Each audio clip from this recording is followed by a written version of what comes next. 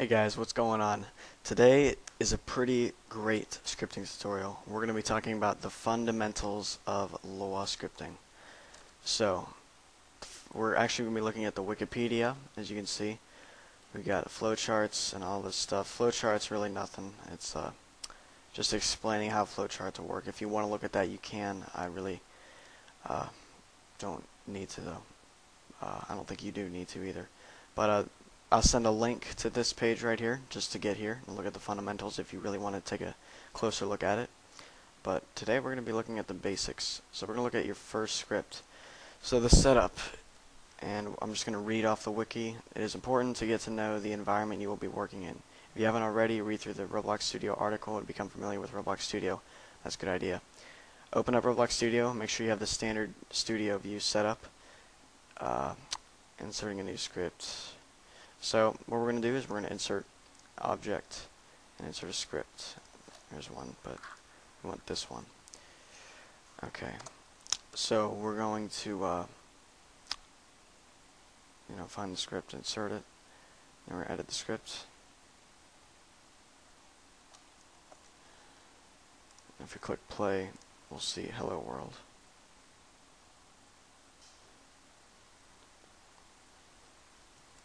And press that to redo everything.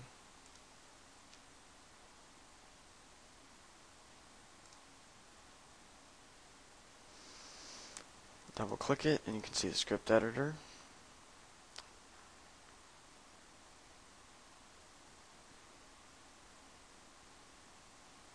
And this is a function, so that's your basic script. Really, that's fundamentals of scripting, I guess. We're going to look at loops right now. This is pretty good. So we got for is one loop. This is for I equals 1. Crap. For I equals 1, put no space. 10 do print hello mom. That's a little immature, but it's better than mom, I think. Alright, so what this does, actually we'll just look at this one. What this does is it'll print hello noob 10 times. There it is, 10 times. 1, 2, 3, 4, 5, 6. It's a little more than 10, I think. Weird. It might be just 10, I don't know. So that's an easy one. All it does is print hello world, or hello noob 10 times. For I don't know why it has to be I. Let's try A. I think that should work too. Yeah, that works too. It doesn't have to be I, but there has to be a variable. And a variable, if you don't know, in algebra, it's really just a letter representing a number. But in scripting, it can be a letter, a combination of letters, of uppercase and lowercase. It can be a combination of letters, numbers, and these things, which are called underscores.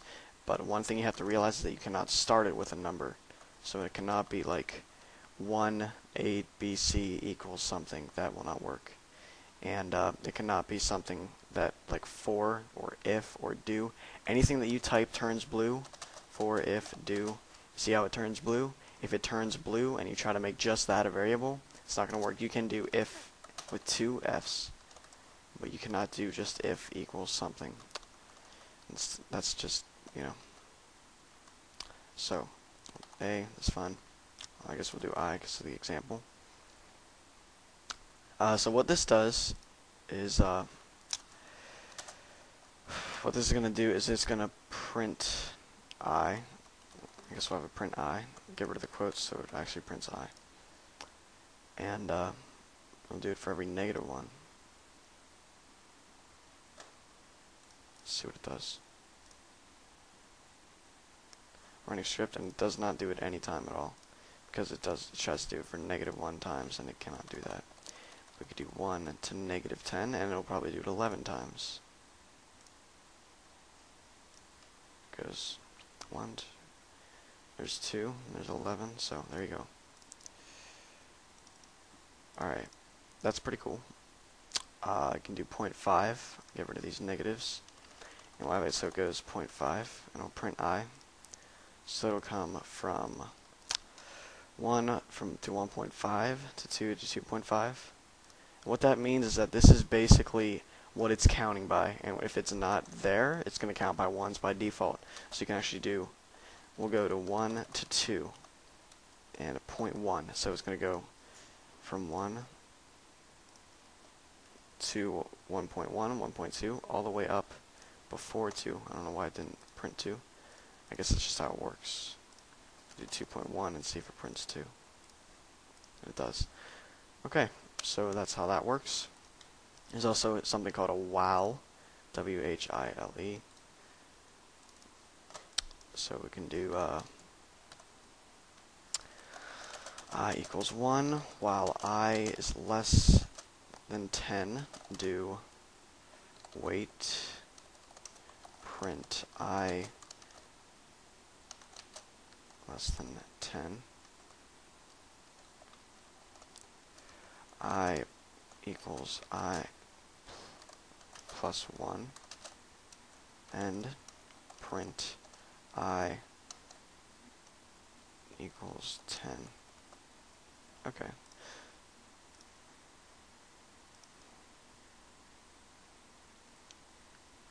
That's kind of cool. What that does is it says I equals 1. I'll explain what local and not local is later, which is also known as global. We got local, and we got while. So it's saying while I is less than 10, and since I is 1, it is less than 10, do this. Wait, and then print I is less than 10, and then after it prints that, it says I equals I plus 1.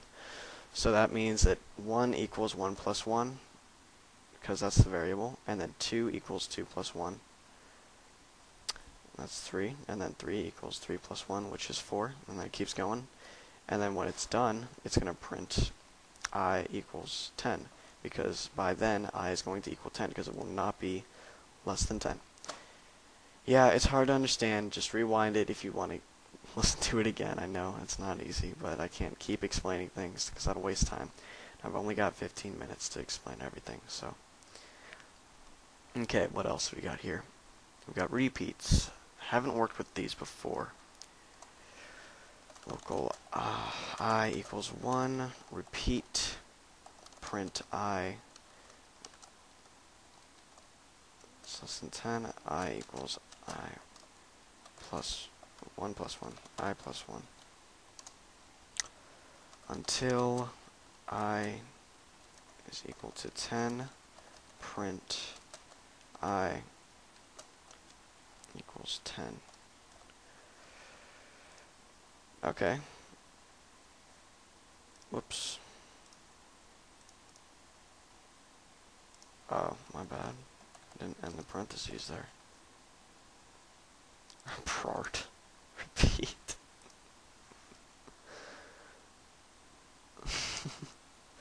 That's funny. What did I do? Oh no, explore. Oh. There it is, okay. We'll play that. Oh, I broke it. I didn't put a weight. Those jerks did not put a weight. Oh, I thought about it and I thought maybe it won't, but it did. Didn't put a weight. Those idiots. Ah. I'm gonna close it. This looks like Roblox, but it's not. It's actually just my background. God, that's not cool.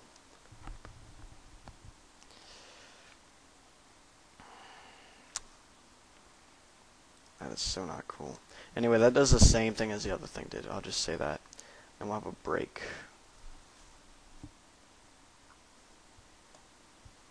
Alright, let's do a new place.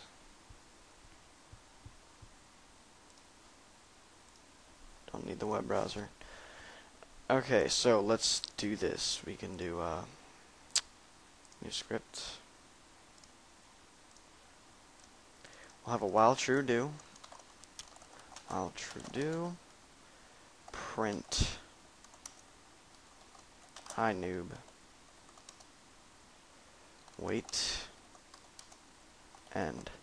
Now, what this does is it keeps printing hi mom or hi noob. And then when you go back, it'll stop. I think it stopped. Yeah, it stopped. And now we're just gonna have it break. So it stops the loop. So it prints it once, and then it's done because it broke. Really, it didn't break necessarily, but it broke the loop, is what that means. And then once again, like for this, it's just the same thing, except instead of doing it 100 million times, it actually is going to break it right away.